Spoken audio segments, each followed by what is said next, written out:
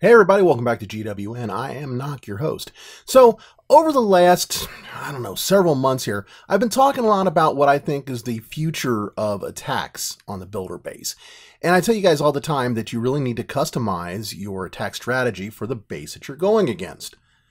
I had an attack the other day that it was just perfect, a perfect example of this, and I thought I'd go ahead and share that with you. So, let me go ahead and launch this replay real quick.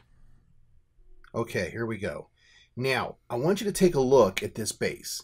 And I'm sorry to Saddam, I'm picking on him a little bit here. But this base, when you look at it, it screams two different layouts. The upper half of the base is very much a minion drop shimmy kind of base.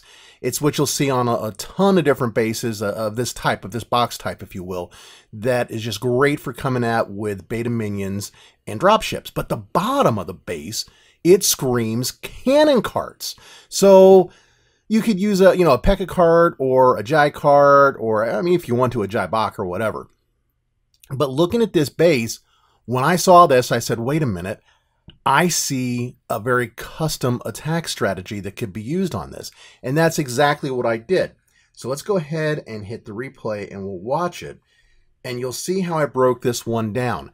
And again, this is, I believe, the future of attacks for the more advanced levels of the builder base.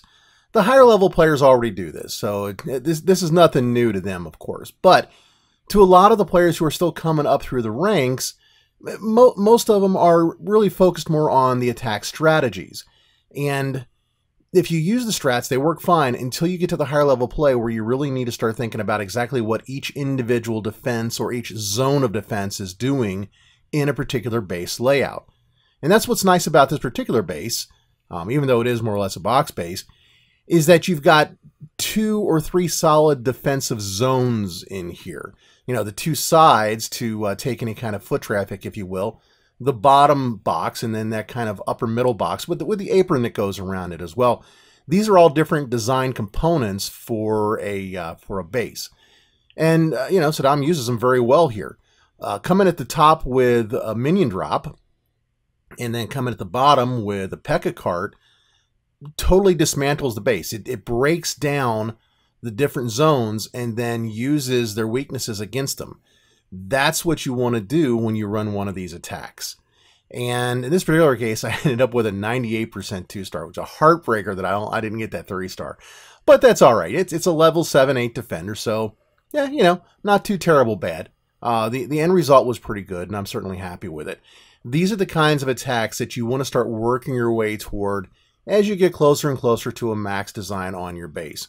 Like I said, the attack strats, they work great. They're not going anywhere. Whether you're a Bombarian carts guy, or you're a minion drops guy, or you're a P.E.K.K.A carts gal, or whatever, it doesn't matter. They're all still good, but some of these tougher bases, you'll find you can get a much higher percentage if you customize your attack specifically to the base design, like you see in this particular one. All right, so there you have it. Just a quick video. I wanted to share that before the replays end up getting removed from the servers. And hopefully you guys enjoyed it. If you did, please hit the like down below. Subscribe if you're new.